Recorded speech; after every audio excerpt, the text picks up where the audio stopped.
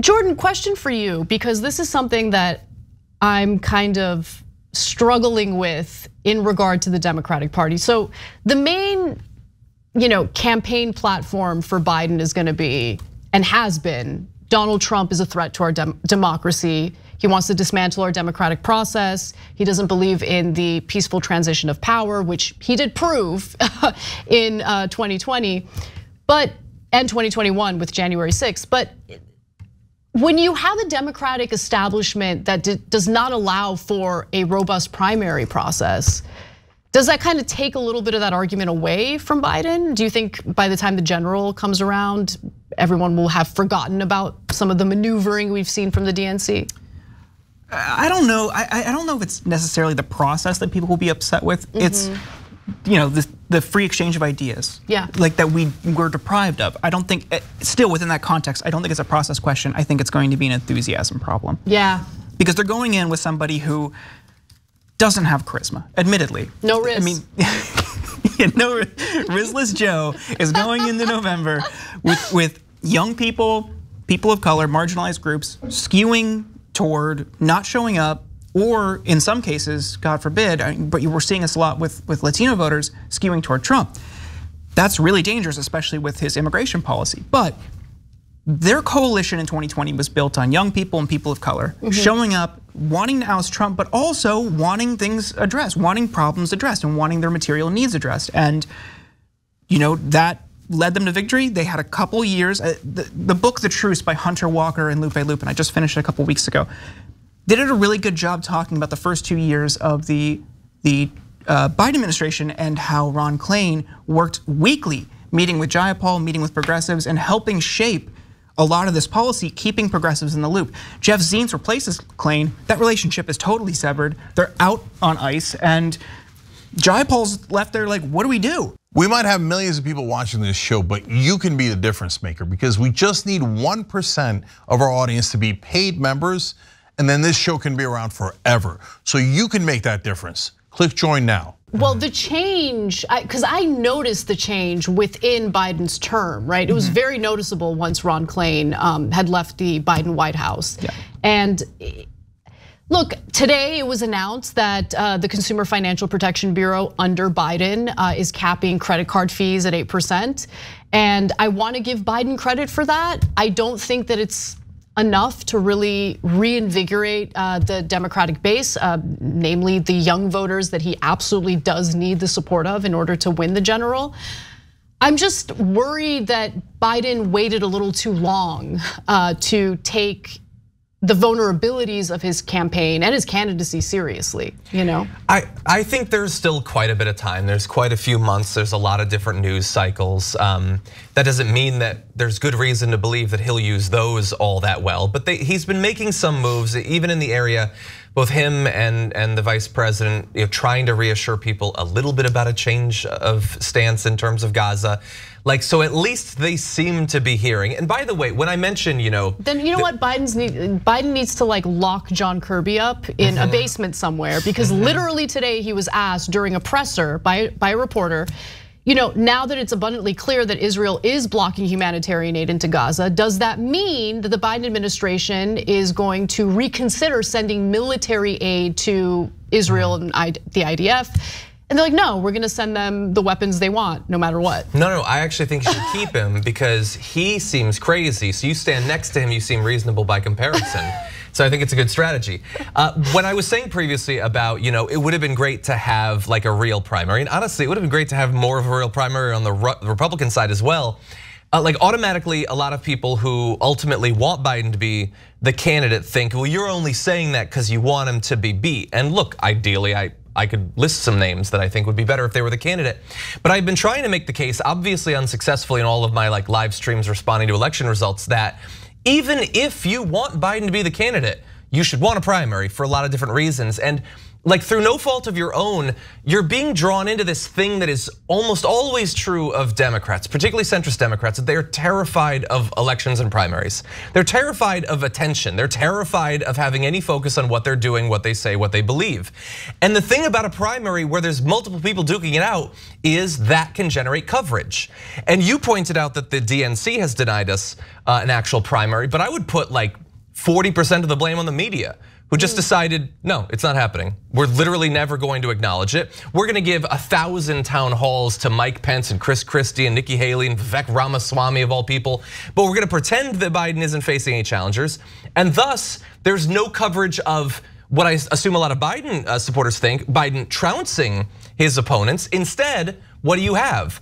More critical coverage of Biden in other areas, including his mental competency. Well, what if he were to go on the debate stage and like destroy Marianne Williamson? Then maybe that would reassure some people of his mental competency. And it would get some coverage of Democratic ideas. They could all be pitching bold visions for the future. People could get jazzed about the possibility of a second term. Even if you love Biden, you should have wanted a primary, especially because as the incumbent with $1 billion behind him, he was almost certainly gonna win it no matter what anyway, but at least there would have been some coverage. I think it's worth mentioning that, the outcome of the primary election seems predetermined because it was obvious almost from the very beginning that we're gonna be left with the same two candidates, Donald Trump and Joe Biden. But the reasons are different for Republicans versus Democrats.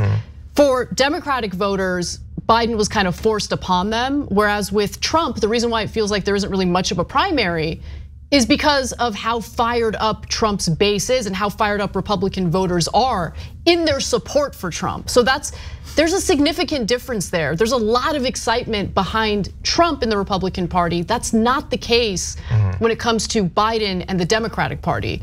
And that already puts Democrats at a huge disadvantage when it comes to the general. And there's poll after poll showing just how vulnerable Biden is. One of the most concerning things that came up in recent polling was that about 10% of voters who cast their ballots for Biden in 2020 do not plan to do so this time around. I mean, that's worrying. It was a close race in 2020. I think we're all thankful that Trump was ousted, but you're banking on a situation where the Democratic Party, Biden's campaign, they're saying, oh, this polling is wrong. The polling showing Biden doing poorly is wrong. It's been wrong the past couple of cycles. And there's a kernel of truth within that. Polling is right now fundamentally broken because so many people don't answer unknown phone numbers. I get it.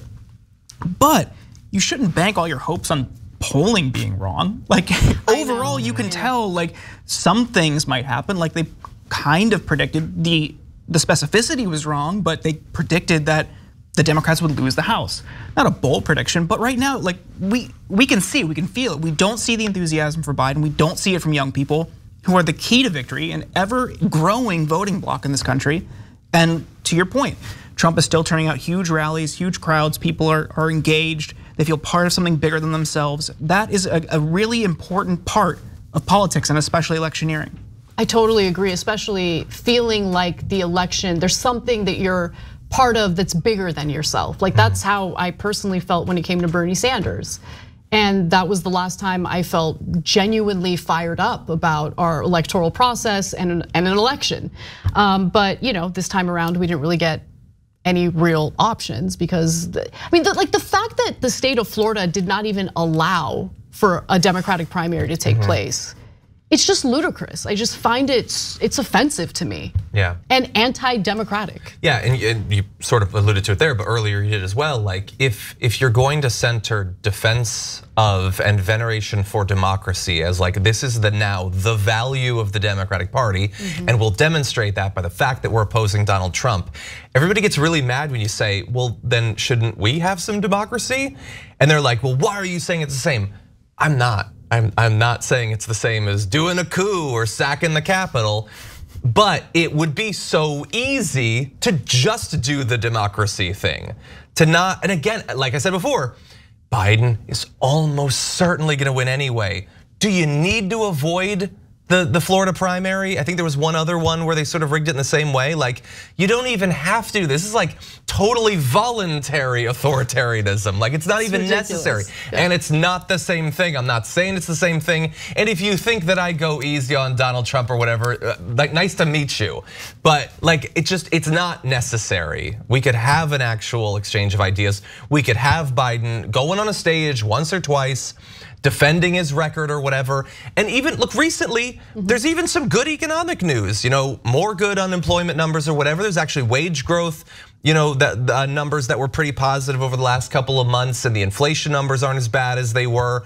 Like, that's a great thing for you to boost if you have a venue for it. But when you're not doing the debates, when you're not even doing like the Super Bowl interview, like, you better hope that people hear us talking about it, I guess, because you're not going to hear it from Joe Biden all that much. That's such a devastating point. Yeah, unless you're in the ice cream parlor with him, maybe you'll overhear him talking about it. I don't know. I hadn't actually thought of it from that perspective, but that's such a good point. I mean, the primary debates, for instance, and the primary campaigning gives the candidate an opportunity to showcase what, especially the incumbent, showcase what he has accomplished during his presidency. And I do think that one of the issues with Democrats in general has been messaging, but with Biden, that problem is on steroids because of the way that the Democratic primaries this time around have played out, and how certain efforts to even have a primary were squashed in certain states like Florida.